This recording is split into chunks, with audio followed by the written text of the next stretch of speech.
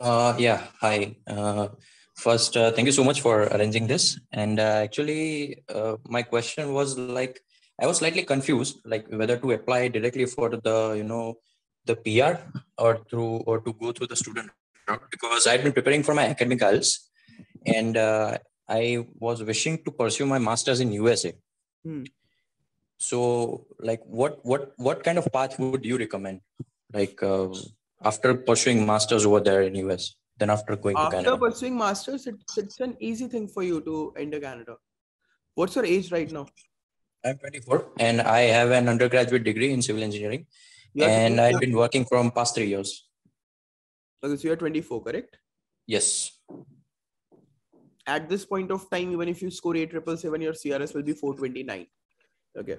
Now, Okay. as you're planning for your masters, the moment you're done with your masters, your CRS will jump to 469. But yeah, obviously it will take 2 years of time.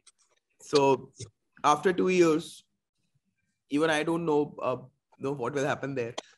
But yeah, they had given the plans that okay, they will be having an intake of 4 lakh people every year from now on till 2023.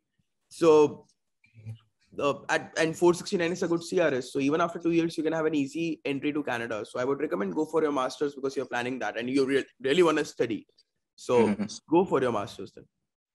Okay, fine. So after, like, I was planning that after, pursuing while I would be doing my master's, straight after 1 year, I would be giving IELTS general. Hmm. And so, for that PR, that would be needed. And as far as I know, I guess I can score 8,777 because I've already scored seven. I have already got 7.5 earlier in academic Ah, module. so even let's say after 1 year, if you score 8,777, you make your file enter into the pool. Still, you will be having only bachelor's qualification with you, your undergrad. Yes. So your Yes. score will be 429 only at that point also. Till the time you don't complete your master's, it won't reach 469. Okay. Okay. So Right. you Right. can Right. plan your general accordingly then.